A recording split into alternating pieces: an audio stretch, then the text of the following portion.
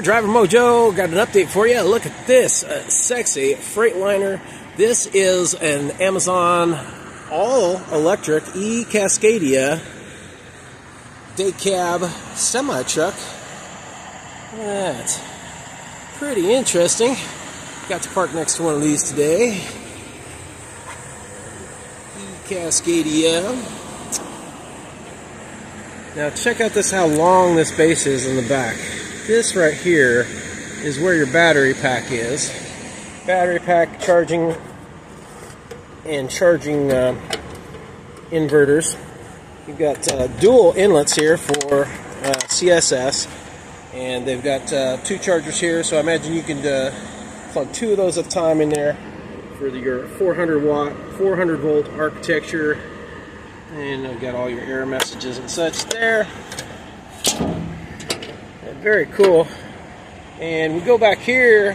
Now I was wondering if they had hub motors or if they're using something like Allison transmission has a hub or a motor transmission, and this one here I see 2 of the motor transmissions in there.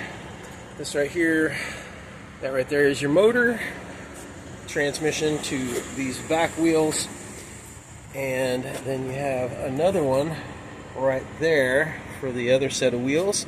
Orange cables indicate high power, high voltage, so you see a lot of that run throughout.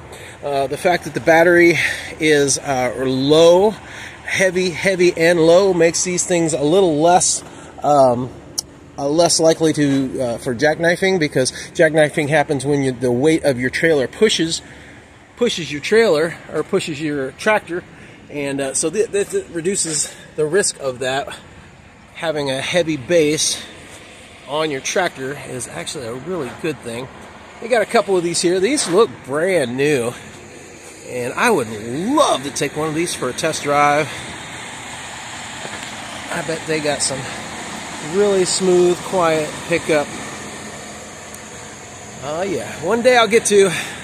Till then, I thought I'd share the 100% electric Amazon semi-trucks.